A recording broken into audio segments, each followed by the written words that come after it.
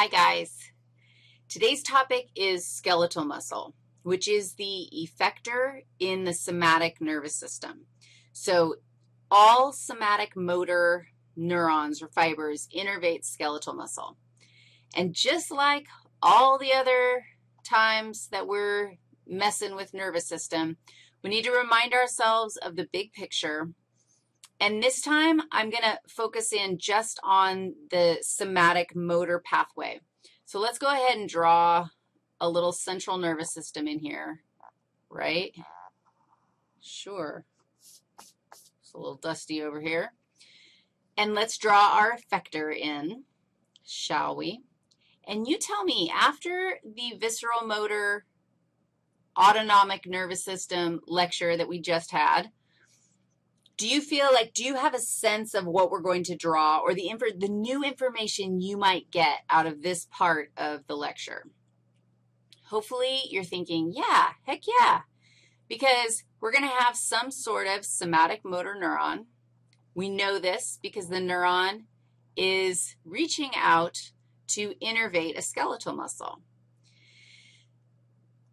If you remember from your anatomy days, the cell body of this somatic motor neuron is actually inside the anterior gray horn of the spinal cord, and then it passes through a spinal nerve and out to the muscle that it's going to innervate. The question that you probably should be asking is, okay, what neurotransmitters and receptors are involved in this pathway? And if you remember from the last time, do you remember color coding from the last time? I don't even know if I remember color coding from the last time. Here's the scoop, my friends.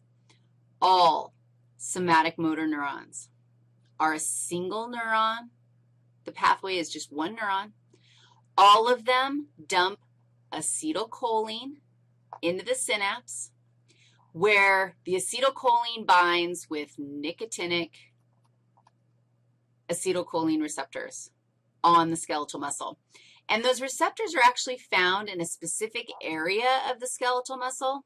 It's called the motor end plate.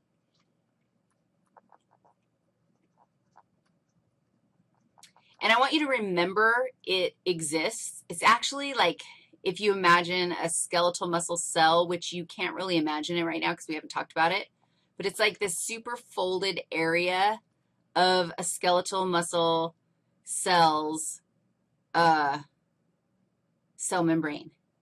And it looks like that, and it's called the motor end plate. And that's where you have little acetylcholine receptors. I think they were little circle ones that I drew from the last time.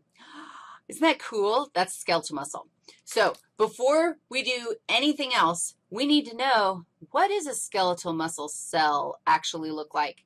Because they're really bizarre cells in your body, and they're bizarre because they have all these weird structures that enable their crazy function of being able to contract and shorten.